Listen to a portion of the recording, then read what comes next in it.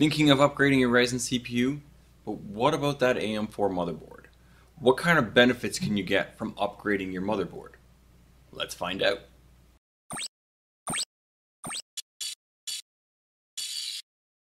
What I'm looking to find out is there a reason to upgrade your AM4 motherboard? To find out, I tested 3 motherboards: the ASRock x370 Killer SLI, the ASRock b450M Pro 4, and the ASRock x470 Tai Chi. And I tested that with 3 CPUs: the Ryzen 5 1500X, the Ryzen 5 2600, and the Ryzen 5 3600. And with that, I tested 3 kits of RAM. 2 sticks of Corsair Vengeance 3600 with the timings of 18, 22, 22, 42, and 2 sticks of G.Skill Aegis 3000 with the timings of 16, 18, 18, 38, and 4 sticks of G.Skill Aegis 3000 with the timings of 16, 18, 18, 38. I started by finding a stable overclock for each CPU on each motherboard. Once I found a stable overclock, I took temperature readings of the CPU using Hardware Monitor, and I used my digital thermometer with K-type thermocouplers to take readings from the top of the MOSFETs and chokes. So yes, I took off the VRM heatsinks and placed the thermocouplers, and then reattached the VRM heatsinks. And finally, I found a stable memory frequency using the XMP. If the rated speed proved to be unstable, I reduced the memory frequency while keeping the timings the same. All the testing was done on an open air test bench. The CPU cooler I used was the Fractal Design Celsius S24, running at full speed. The GPU was the Zotac GTX 1070 Mini. The power supply is the EVGA 650 GQ. And the OS drive is a 250 gig Western Digital Blue SATA 3 M.2 SSD. Now before we move on to the charts, if you like what I'm doing here, please subscribe to the channel and give a like to the video. It helps a lot.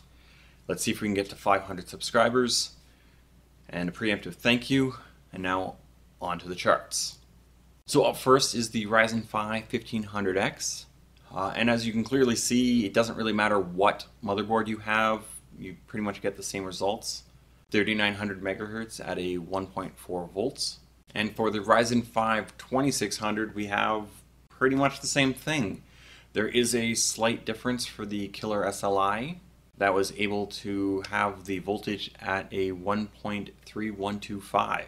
But both the Pro 4 and the Tai Chi had the voltages at 1.325. So, not much difference, or any at all. And now for the Ryzen 5 3600. Much of the same. All motherboards required the same voltage to run the CPU at 4200 megahertz.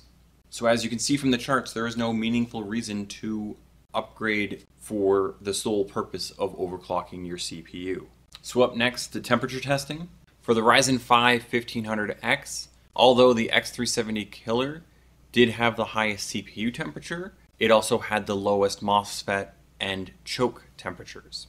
The b450M Pro 4 had the highest MOSFET and choke temperatures, with the x470 Tai Chi landing in the middle. For the Ryzen 5 2600, here we see a much higher VRM temperature in general for both the MOSFETs and chokes over the Ryzen 5 1500X. Now this could be due to the Ryzen 1500X being a 4-core, 8-thread part, relative to the 2600, which is a 6-core, 12-thread part. Now again, the x370 Killer motherboard had the lowest MOSFET and choke temperatures, with the b450M Pro 4 having the highest. Now with the Ryzen 5 3600, we see much higher CPU temperatures over the 2600. Now with that being said, the MOSFET and choke temperatures are significantly lower, with still the x370 Killer having the lowest temperatures.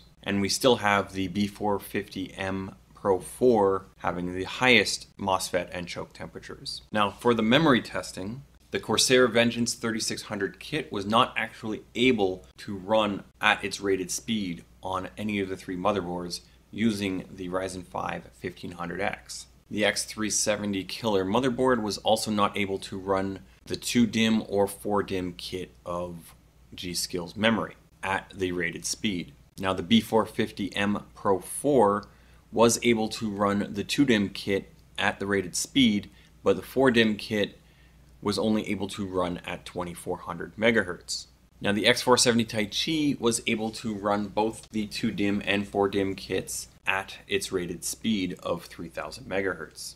For the Ryzen 5 2600, we see that the Corsair Vengeance 3600 kit was only able to run at 3200 megahertz, while both the 2DIMM and 4DIMM kits of the G.Skill were able to run at 2866.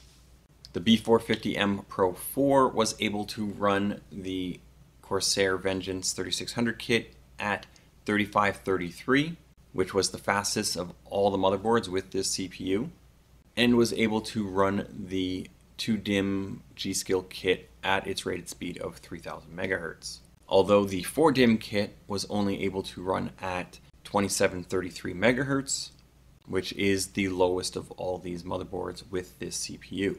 Now the X470 Taichi was able to run the Corsair Vengeance 3600 kit at 3400 megahertz, and both the 2DIMM and 4DIMM kits of the G.Skill memory at its rated speed of 3000 megahertz. Moving on to the Ryzen 5 3600, both the 2DIMM kit of Corsair Vengeance and the 2DIMM kit of the G.Skill was only able to run at 2933, which is for the Corsair kit quite a drop-off. The 4DIMM kit of the G.Skill was able to run at 2866 megahertz. Now moving along to the B4M Pro 4, everything was able to run at its rated speeds, as well as for the X470 Taichi motherboard. Everything was able to run at its rated speeds.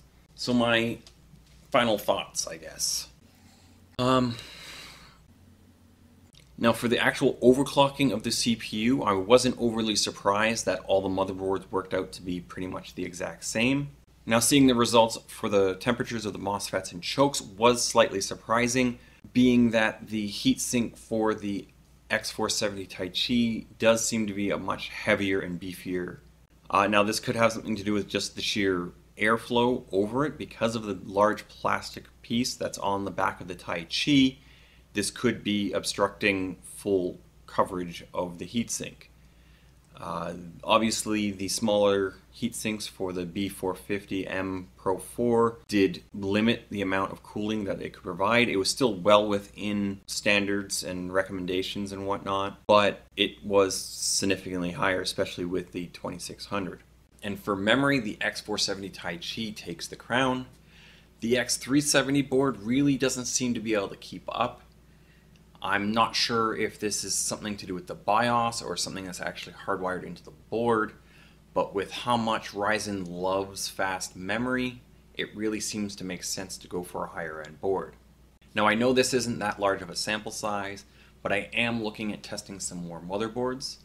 I do actually have an MSI b350 motherboard that I can rip out of my daughter's computer for a day or two. I also did just order a second b450 motherboard. This one is from Gigabyte. I would still definitely like to get a x570, probably more on the low end, to see how that stacks up, but that's for another video. And that's all I have for this one, all the normal stuff. If you like the video, you know what to do. Subscribe, click that bell icon so you get notified whenever I drop a new video.